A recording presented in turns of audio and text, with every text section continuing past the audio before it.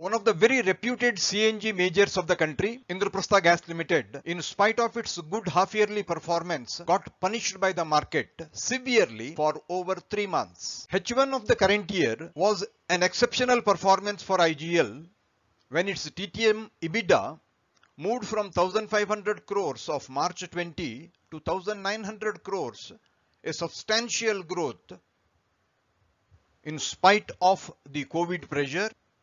And the volume in terms of million standard cubic meters, although it couldn't cross the figure of 2020, it brought it almost closer to it. And company's EBITDA per standard cubic meter showed an improvement of 1.5 rupees, moving from 6.5 to 8.1, which was a great performance. This is in spite of a fall in the realization per standard cubic meter from the level of 27.5 to 26. 1.5 rupees per unit fall in realization, 1.5 rupees improvement in EBITDA per standard cubic meter. Effectively, the company brought down its operating cost to the extent of rupees 3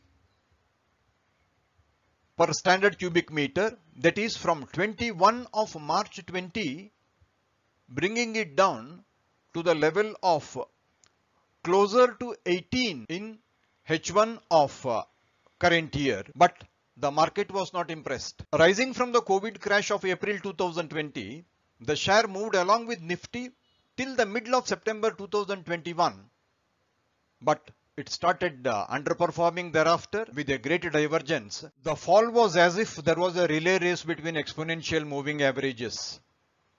The market price crossed 20 EMA on 20th September. And then 20 EMA fell below 50 EMA within 8 days. And 50 EMA within another 20 days fell below 100 EMA. And 100 EMA fell below 200 EMA on 27th December.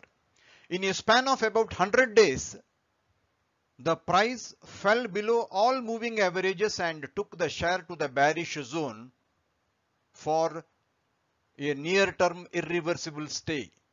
And in the process, the price of 561 suffered a loss of almost 30% by the time it reached 28th January 2022 at rupees 394. During the COVID crash, the company had reached on 19th March 2020 the low of 284. Calculating Fibonacci retracement from that level, the current market price of 394 falls between 23.6% and 38.2%. And that is a very risky spot, as unless there is a decisive crossover beyond 38.2, any talk of reversal is meaningless. The company had a dream run all these years where the market cap moved in only one direction year after year. But the fall came this year, and the fall was severe on it. At a price of 394, the PE for the company comes to its historic level of around 19. Question is 19 a sustainable level, or will it further go down? Given the pressure on the share price, downward movement is not unlikely. I am Vittal Prabhu, bringing you the weekly video on Stock Learning Simplified. Hope you will find the video interesting and useful. Indraprastha Gas Limited got into prominence because of the governmental initiative to take natural gas as the cleaner fuel and raise its proportion in the energy mix from the current 6% to 15% by 2030. And the inherent cost advantage of natural gas over petrol and diesel also helped Indraprastha Gas. IGL is into distribution of compressed natural gas and piped natural gas to domestic, transport and commercial sectors. It largely operates in National Capital Territory of Delhi with Noida, Ghaziabad and Rewari added. It is also expanding into certain licensed pockets of UP, Haryana and Rajasthan. IGL has benefited from its strong customer base and the largest CNG bus fleet in the world. Its CNG stations, residential connections and industrial and commercial customer base is quite impressive. For a feel of the inherent financial muscle of the company, a look at the cash flow is quite reassuring,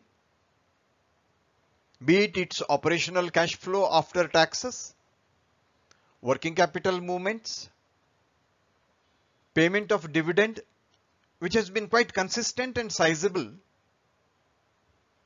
Besides, the residual operating surplus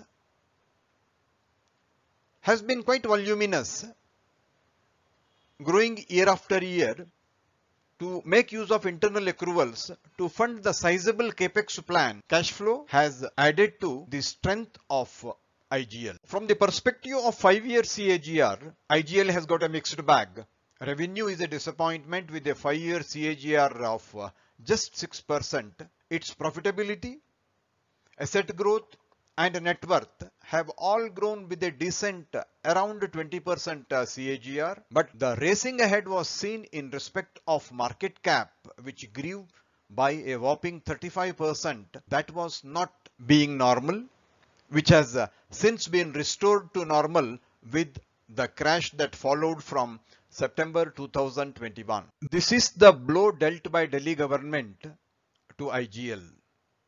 Draft aggregators policy, where the government has fixed a target for cabs to go electric. The significance of cabs to IGL is that of its total turnover, CNG sales is 70%. Of 70% CNG sale, almost 40% comes from aggregators. Means IGL's overall sales has got a 30% share from aggregators, and with this one draft aggregators policy, that 30% revenue is threatened, and IGL has suffered incidentally a fall of 30% in its market capitalization during this period of September till January. Of course, this draft policy has come only recently on January 16, but it is possible that market reads into these details long ahead of the announcement. As a public sector company, IGL has got BPCL's holdings of 22.5%,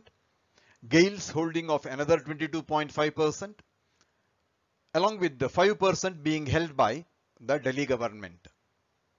Besides, significant amount is held by FIIs, and mutual funds and DIIs also hold almost 15%. BPCL's holding of 22.5% is prominent for the simple reason BPCL is going for strategic disinvestment, and that way IGL ceases to be a public sector unit.